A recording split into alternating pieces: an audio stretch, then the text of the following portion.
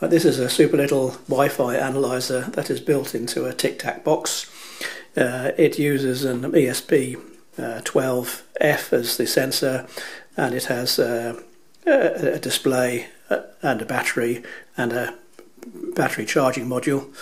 If we want to have a look at the charging module, we just go to the dispenser, and there's the charger inside with standard micro USB. If we want to make the unit operate, we just gently touch the touchscreen and it starts up, and it starts analysing the Wi-Fi networks.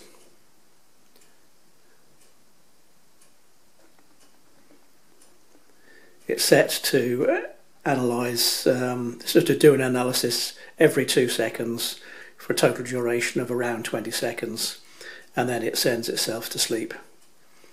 So it's still on in sleep mode, but the sleep current is extremely small, and the 1000 milliamp hour LiPo battery, which is overkill for this, would drive the sleep current for about 3 years.